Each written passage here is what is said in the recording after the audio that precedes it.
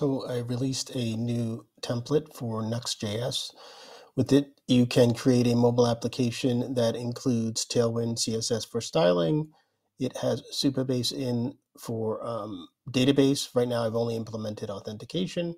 It provides Ionic Framework to give you the mobile application architecture that can be used for styling, can be used for creating navigation structures like a tab or a drawer or a list and detail view.